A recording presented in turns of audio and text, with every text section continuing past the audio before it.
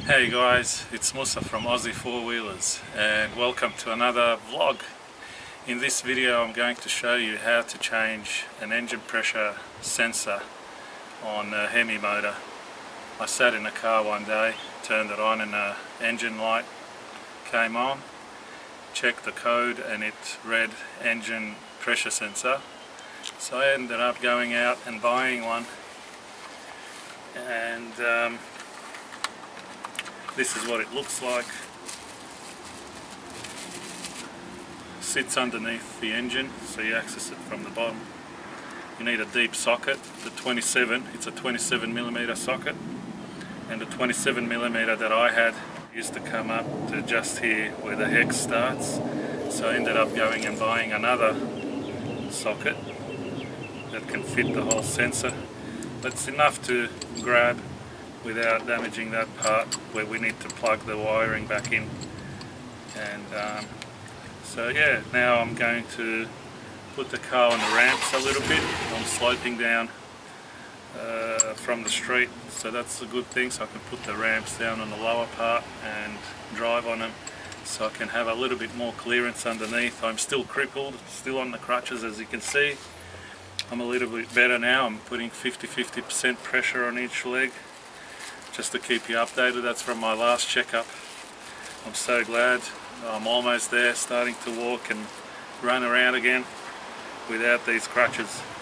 So yeah, I'll drive the car up the ramps and start doing this job.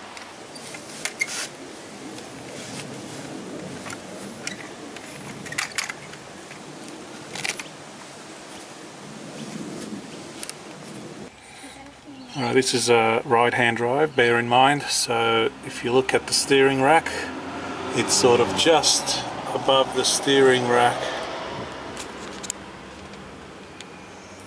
That switch location, there it is. That's the switch we need to take out. And put the new one in there. So you've got that red clip, it's got to be undone and then clipped out of its spot, and basically socket over that. There you go. Undone. Undo and then put the new one back in. So I've got a knuckle on the 27 with an extension bar. And there it is, it's on there. Just gotta undo.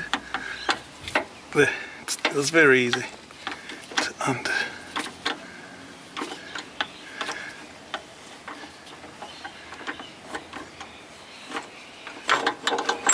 The rest I'll do slowly by hand.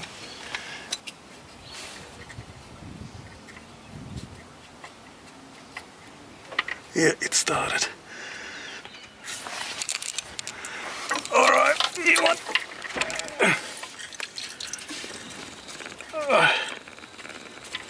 Oh, come on. Come on. Alright, got it on. Just got to do it quickly, I guess. Oh shit, it's coming down my arms.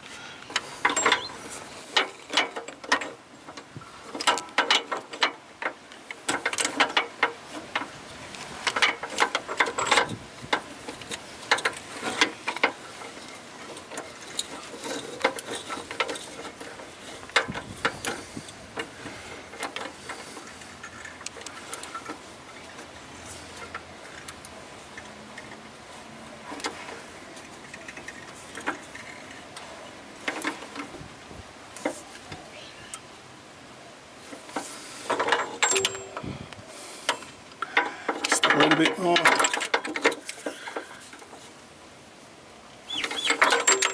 That's it. Now put that wire connector back on. Oh.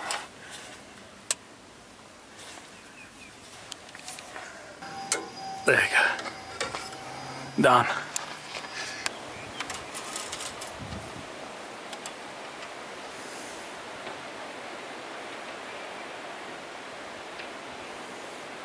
It's alright.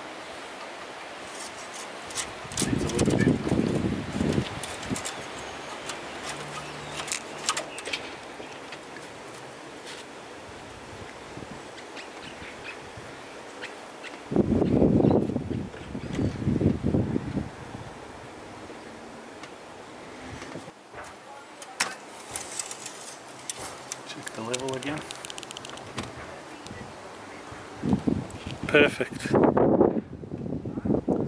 Right in the safe area. Perfect.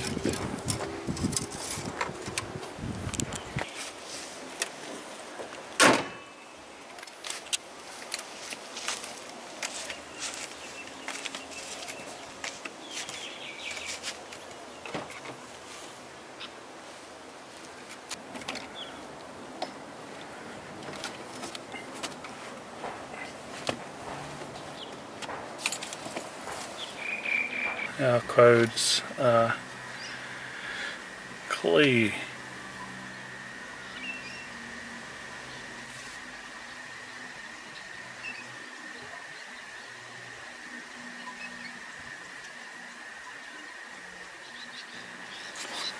Now we'll start the car.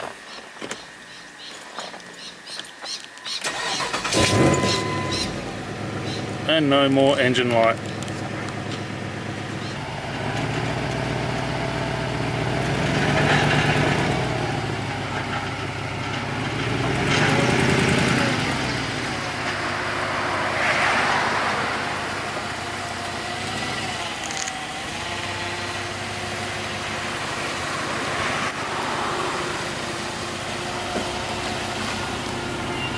And that's how you change the engine oil pressure sensor. I hope it was done in quite a good detail. I hope it helps anyone else out there that needs to change one. If you ever get stuck with anything, feel free to comment in the sections below, and I'll answer your questions. I hope you enjoyed watching this video and hope to see you tune in the next one. Thank you.